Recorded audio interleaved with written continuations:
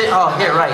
I'll do some observational humour now, something we can all relate to, you know. Something's happened to everyone. Oh, do you not hate it, right? Do you not hate it? When you're helping your brother put in a suppository, right? And everyone else in the church just keeps on looking at you like you're doing something weird. It was the worst wedding I've ever been to, personally. I'm only kidding, of course. It was a funeral, and I miss him. Should we do some observational? No, we just did some observational. Should we do some audience banter? We'll do some audience banter. What's your name, mate? Tony? Excellent. Lots of conclusions to the banter. Phew! Tony's actually a plant. Here, anyway, I brought Tony along. He's my lifelong best friend, aren't you? Yes! Yes! Yes, thank God. Yeah, we've known each other since we were 9, haven't we, Tony? Of course! Oh, sure, do you remember all the heroin? He's at the back of the started tapping his arm. Not now, Tony, not now, I'm busy!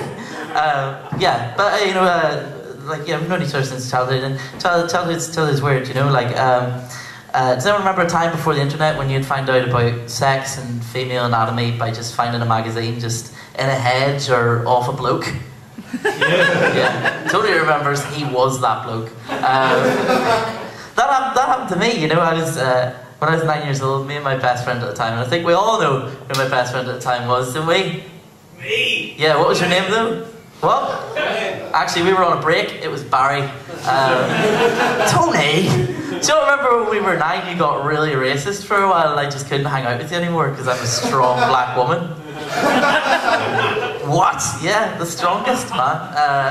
Anyway, yeah, no, I was in a field with Barry, and Barry found this magazine full of naked old ladies, like OAP age old ladies, right?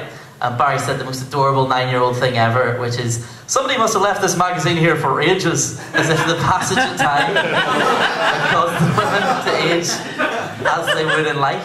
I think it would be great if it worked like that, you know, like you would find like a really old porn magazine, it would just be full of skeletons in provocative positions and car bonnets, you know. Be like a DOE advert, you know.